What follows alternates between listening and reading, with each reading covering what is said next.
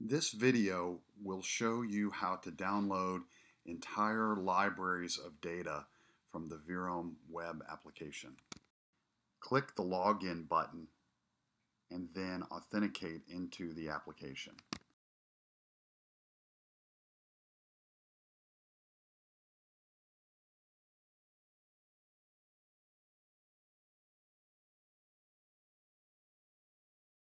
Click the Download button, then click on the environment you wish to download data from, the query library, and then the type of data that you would like.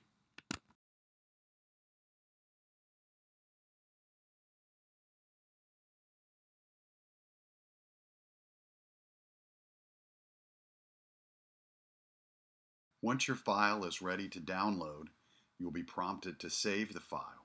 Do not change the name of the file.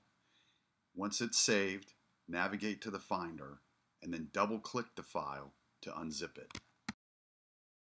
Once the files have been unzipped, you'll notice that there are 3 files in the folder corresponding to the 3 types of data that we selected.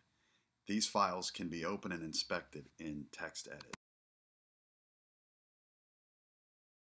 Here you can see that I've highlighted a single sequence description line from the reads FASTA file, which includes the sequence name, the library prefix, as well as a description of the sequence. This sequence name follows throughout all representations of the sequence in VIROME. Here you can see the nucleotide ORF FASTA file, where I sequentially highlight 3 ORFs that were called from the same read we just looked at in the reads FASTA. This text shows the breakdown of the information in the ORF FASTA header. We have the sequence name, which you'll recognize from the reads FASTA file, the ORF start and end positions on the read, the number ORF on the read, in this case there were 3 ORFs on this read, the description of the ORF, and then information about the ORF itself.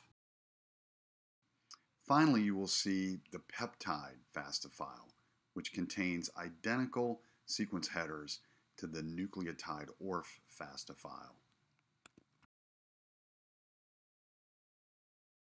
Thank you for your interest in using VIROME.